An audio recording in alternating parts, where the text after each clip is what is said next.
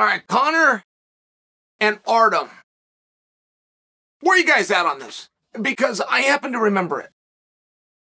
So, Artem is suing Conor, and it's over the whiskey deal, Proper 12. And Artem is suing Conor, and there was a percentage. I think it was 5%. But I don't know what that is. I've never been told that. Because Conor did not own that company. Conor was an owner in the company.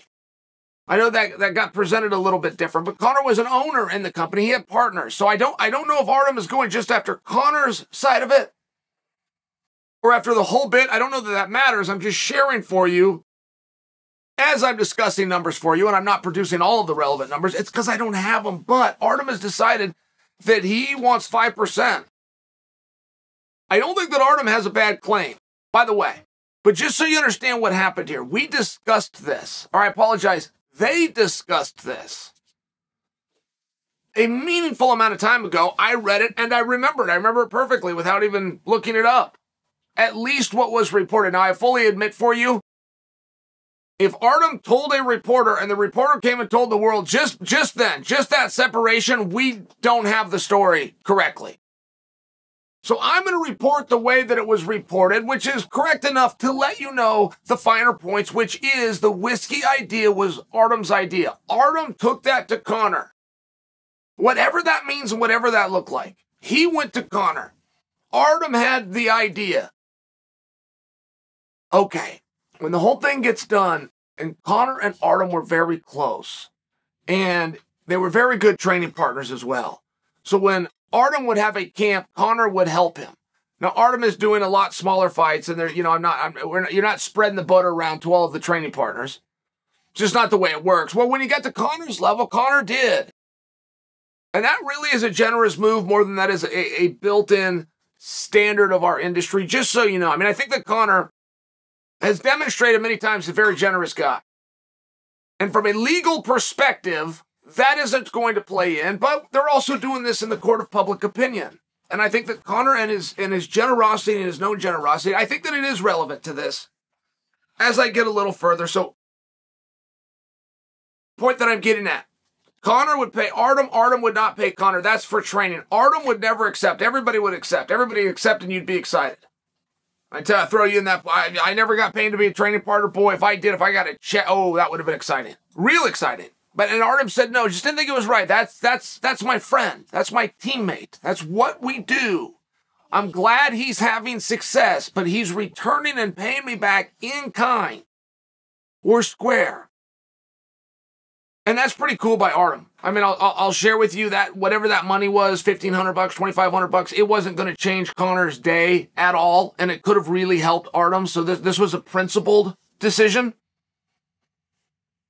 I'm just sharing it with you. That's just kind of what their relationship was. So somewhere this whiskey deal came up, and when the whole thing got done, as I understood the story, when the whole thing got done, Conor shows up to Artem, hands him a check. Just hands him a check. And it's for $1 million. And Conor just said thank you. He was conceding to Artem. You were a genesis of this idea, or you helped with this idea, or you encouraged. There was something from Conor where he was trying to say thank you. And $1 million is a very big thank you. Can we agree? Artem did not accept. Now, again, it was principled. And this is the article. This is the article from years ago that I'm referencing off the top of my head, but I got a memory like that. You can count on me for these things. And Artem had compared the $1 million whiskey check to the checks that were coming in for training, which is, I'm your friend. This is what we do. If I gave you a good idea, that was my point.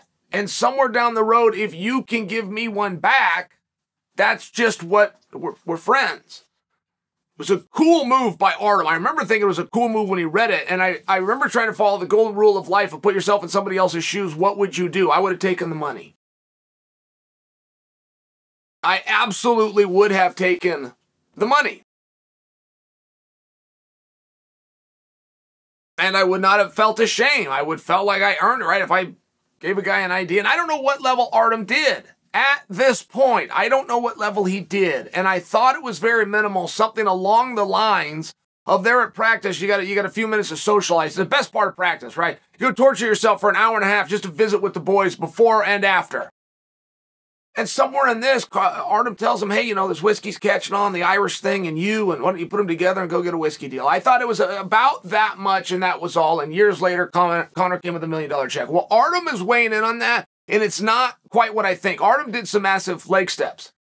And it is very relevant as to when did Artem come in on this idea. If he's in at the absolute beginning, if you can tie it back, and Artem is the genesis for this,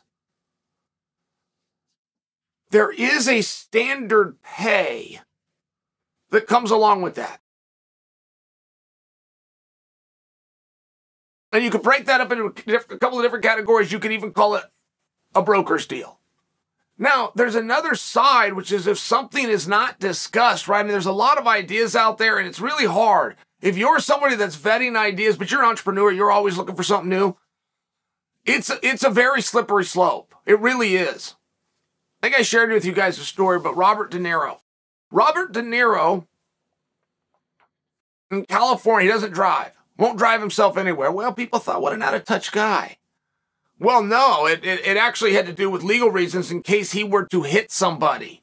It's just much safer if he has somebody else driving. One small story, but when he would go places, he would go with an assistant, and that included a restaurant. So if the waiter would come over and say, how do you like your steak?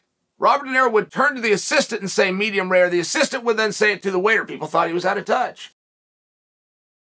Well, it had turned out that many years before, somebody had done just this. Somebody came and gave him some kind of an idea that he did nothing with. Didn't remember that person. It wasn't a meaningful thing. It wasn't even a conversation that he wanted to be part of. And years later, he made a movie that had that idea, and that person came back.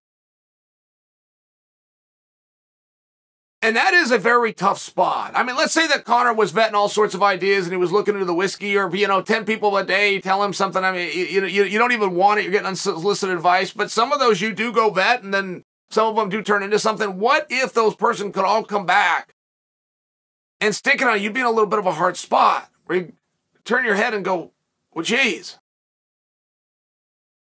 So Robert De Niro, actually, you just put a buffer in. Don't say anything to me. Nobody say anything to me ever again. Don't give me an idea. Don't give me anything.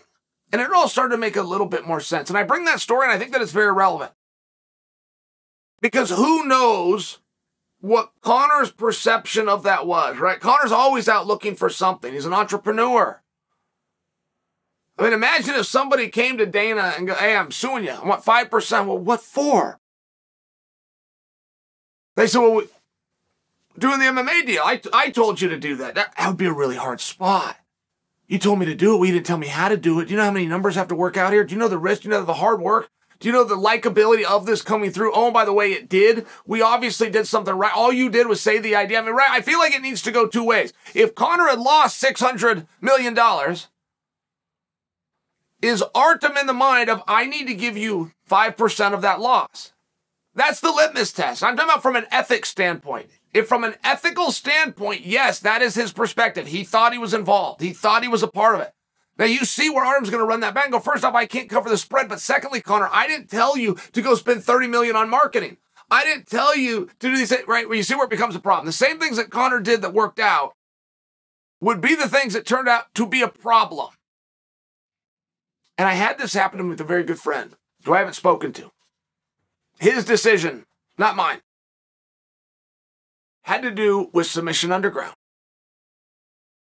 And he says, hey, I'm a partner. We created that together. I'm looking to go, whoa, hey, I got to stop you right there. I didn't create grappling. If you created grappling, you didn't do it with me, because I sure as hell didn't do it.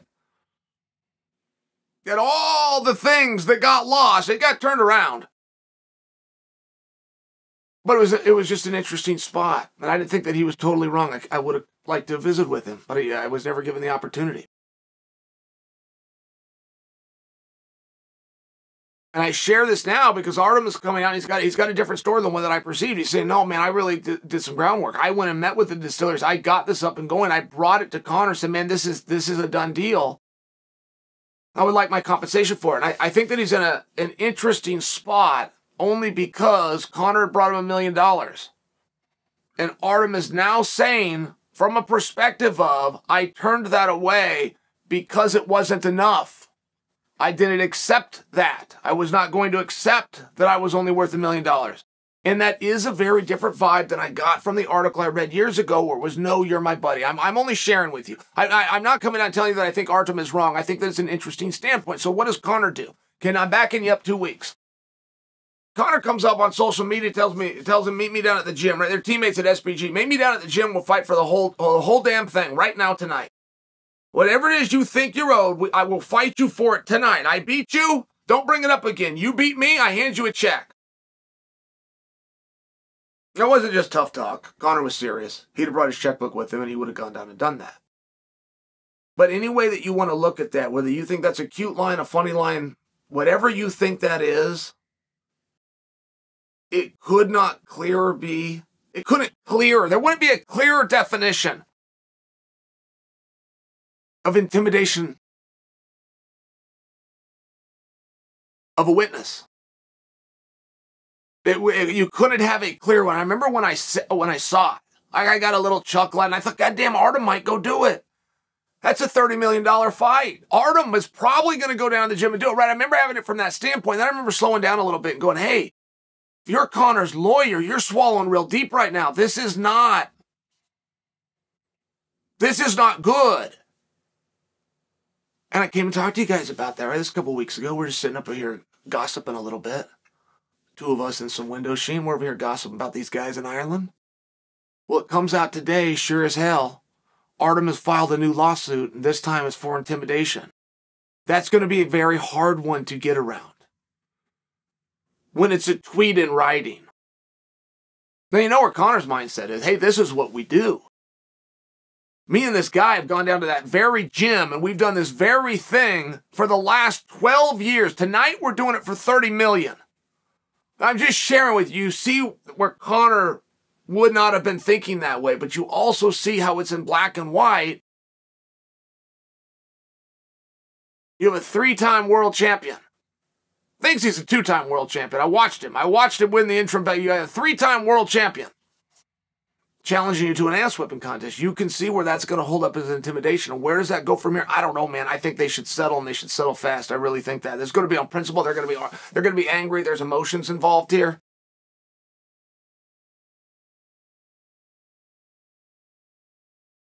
I hope they get it worked out.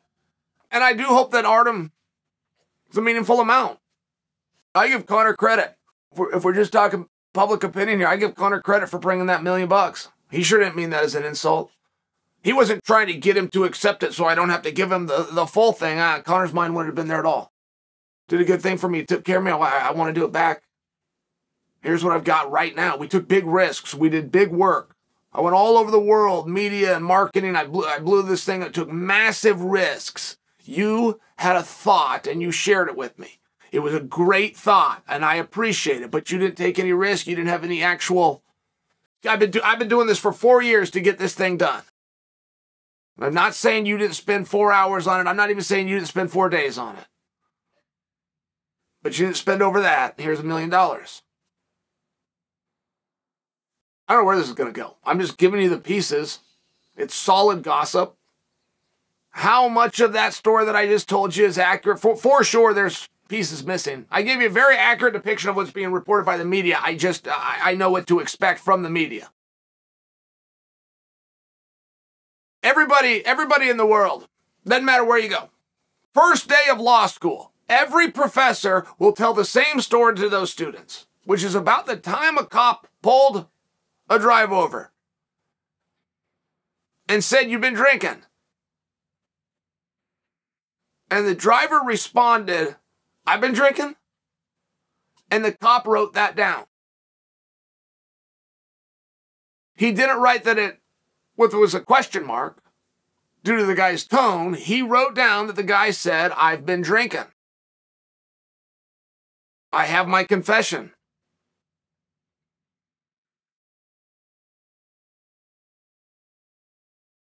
I'm sharing with you, that's what you have to do with the media. So when I got a little part of that wrong, or Artem seeing that and he's getting ready to call me, go ahead and call. I'd rather have it right than wrong. But I'm gossiping about it the way that it was reported, and I'm going to continue to. I think it's an interesting story. When more breaks, we'll discuss it then too.